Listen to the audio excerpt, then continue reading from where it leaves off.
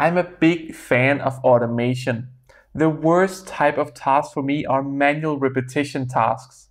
I always look for ways to automate my processes, and with today's product showcase, you can automate all of your manual data processes.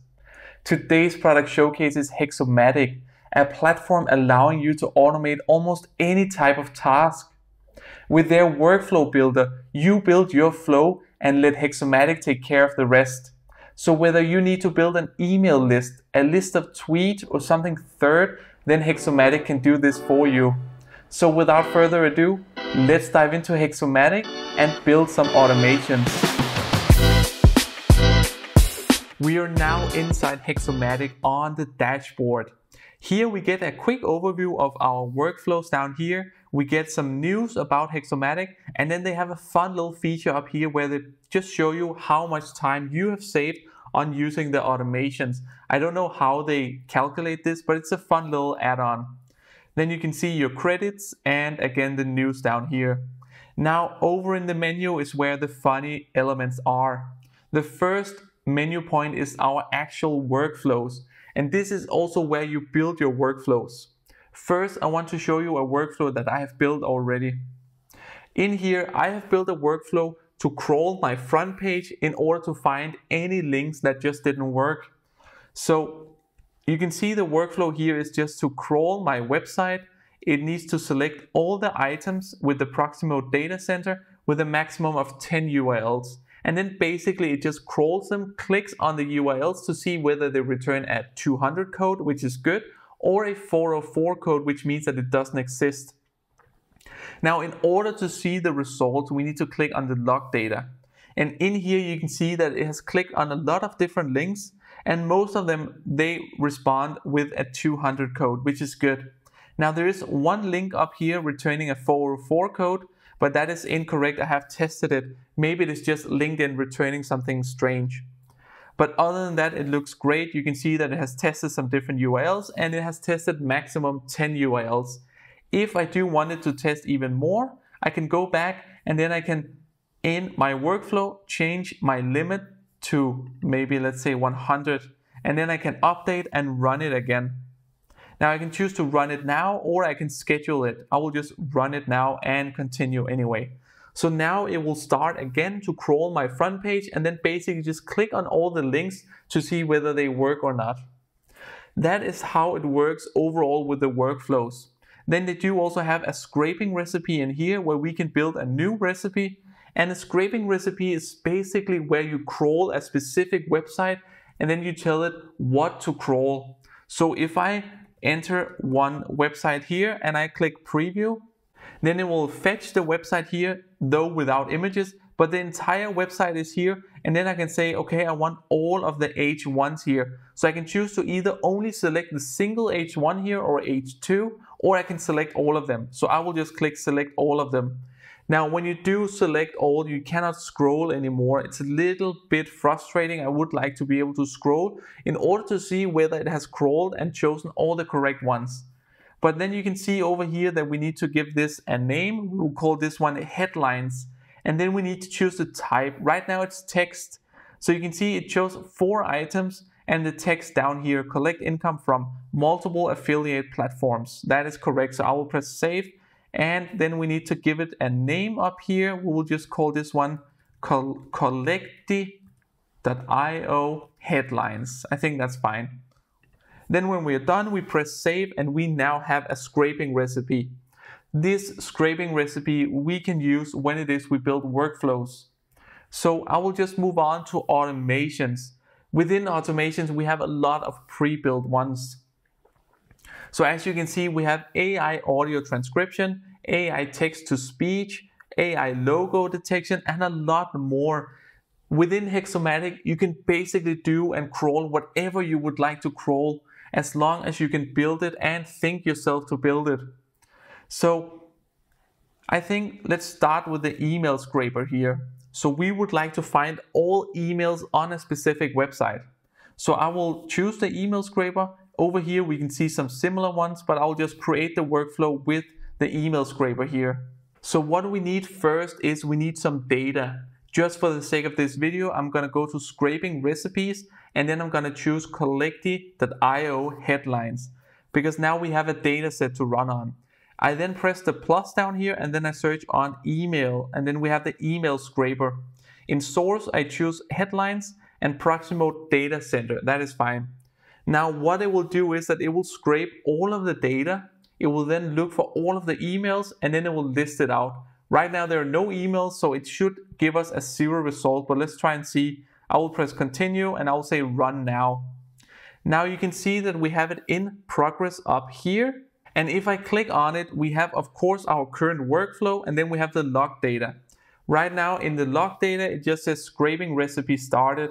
It says now element scraper for collecti.io success. So now it has the data set, and now it needs to start to find all of the emails within the data set, but it won't find any emails, so it will probably just stop here. But this is just one example.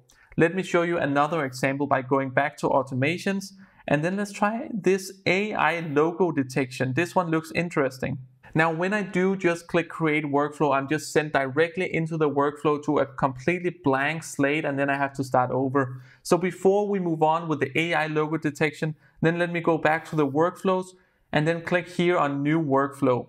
This is a little bit easier to start this way, because here we need to choose whether we want to use a data input like CSV or text file, we want to use a template library, we want to use automations, or a scraping recipe. So let's try the template library. In here we have even more templates to use. So for instance, we can extract meta tags for a list of URLs. We can find B2B leads from Google Maps. We can do so much more. For instance, let's try this one, competitor research from a list of domains. Now you can see that compared to what I did before, where I went directly from automations, here we actually have a full recipe where we have some data input, then we have some discover, both for tech stack, who is, the SEO meta tags, and some traffic insights. So you can see when I click on data input right now, we have 2 URLs. These URLs we would be able to replace with our own competitors. For now, I will just enter my own domains, just again for the sake of this video, so we can see the output.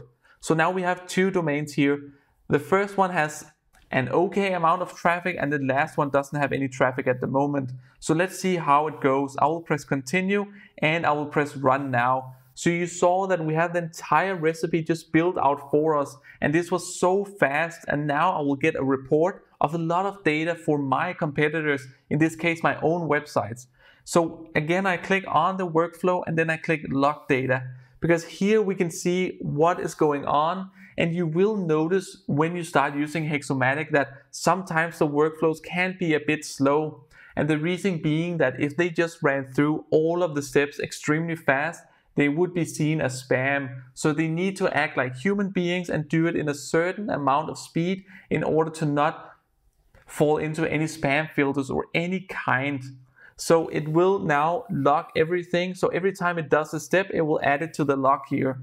We will come back to this workflow, but before we do so, I just want to show you my settings here, because in here we can set up integrations to Google, Discord, Telegram, and Slack in order to use that, so you can actually crawl data within Slack or within Google. We do also have API and webhooks over here to work with if you want to integrate a third-party system. They are also working on adding even more integrations. Now they do also have email notifications if you want an email when a workflow is completed or it fails. So those 3 options are great. They do also have an academy up here if you want to learn even more about Hexomatic and learn how you can really utilize all of the functionality within Hexomatic. Now we are back at the workflow, and you can see so far there's still no data, and sometimes you really need to be patient.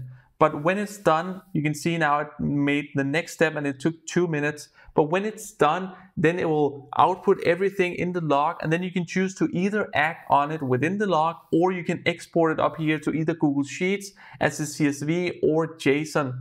So you can work with it in a third-party system. But overall, that is the functionality within Hexomatic. As you can see, you can build any type of recipe you would like.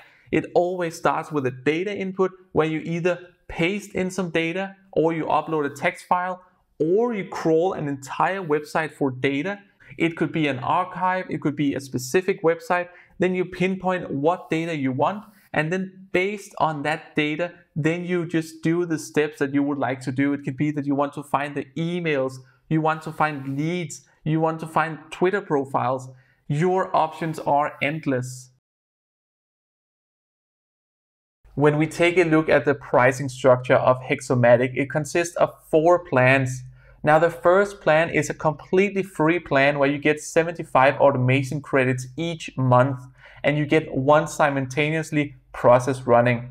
Now the 3 premium plan, they differ on both the amount of credits, the amount of processes you can run at the same time, and features. So it's very important that you deep dive into these plans to really figure out what plan meets your needs.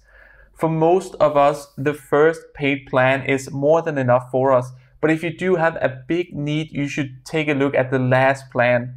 Now the alternatives to Hexomatic is webscraper.ai and Apify. Now these 3 tools compared to each other are very similar. Personally, I do like Hexomatic a lot because of the workflow builder is so easy to use. They have a lot of great recipes and it just runs great. The logs are easy to use. But overall, it really comes down to the workflow, the way that you build up all of your recipes and your automations. So you should really dive into the different tools next to each other and see what tool you like most and what tool you can easily build out the different recipes.